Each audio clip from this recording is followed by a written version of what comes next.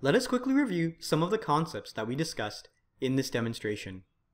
When we are creating datasets in DHIS2, we should always refer to the reference tool that we are using to collect this data.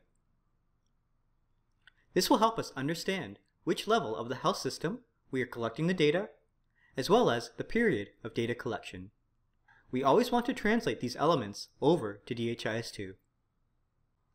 In order to create datasets in DHIS2, we go to Apps, and we can select the dataset application.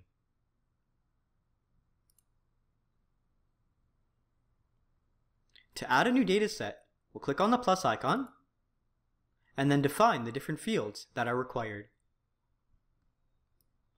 At minimum, we always must give the dataset a name and define the period of data collection.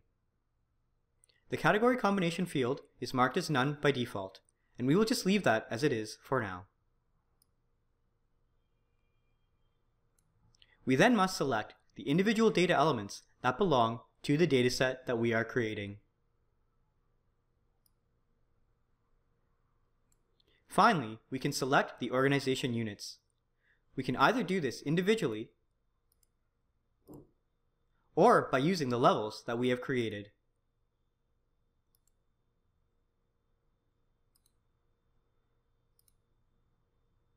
We can also take the dataset and divide it into sections. We can do this by clicking on the Actions button beside the dataset and choosing Manage Sections.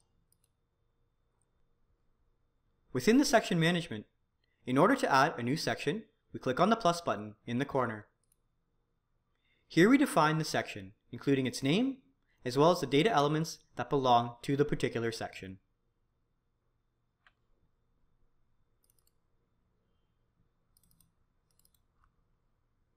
Within the section itself, we can define the order of the data elements by using the up and down arrows to move items up and down within the order of the section.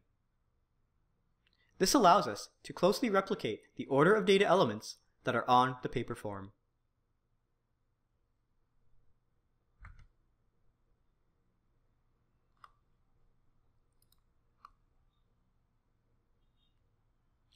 There are additional fields in the dataset that we can modify depending on our needs.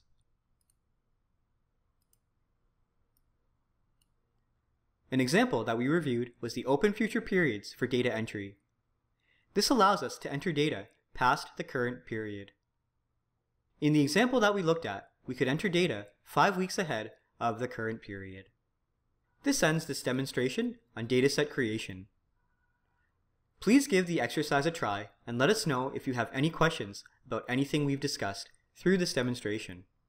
This session also wraps up the module on customization, as we have gone through the creation of organization units, data elements, looked at various data collection tools, and created a dataset. In the next module, we will move on to reviewing Tracker within DHIS2.